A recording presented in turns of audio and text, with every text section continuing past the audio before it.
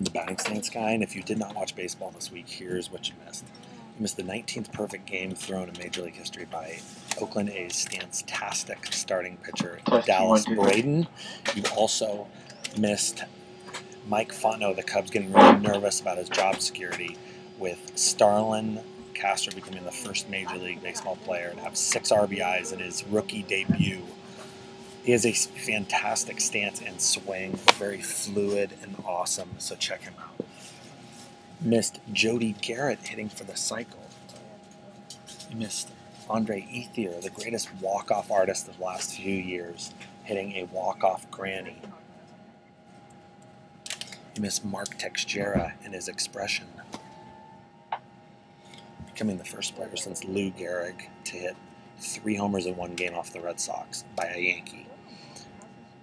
You may wonder, why am I whispering and why am I on an airplane?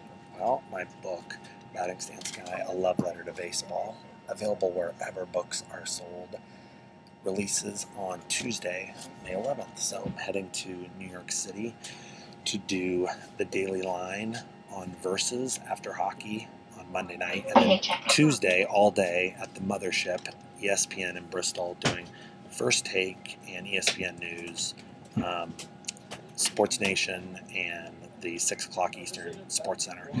If you want to follow where I'm going to be on those different locations, on Twitter I'm Batting Stance G, and on Facebook I'm Gar-Batting Stance Guy. So we'll update where we'll be. And then also, if you're in Southern California, at the end of the week, Thursday, 7 p.m., Barnes & Noble in Huntington Beach. I'm going to do a signing right after Mario Lopez. Fantastic.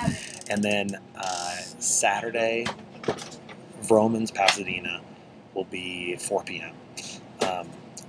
Then this off-season, I grew a Jason Worth beard.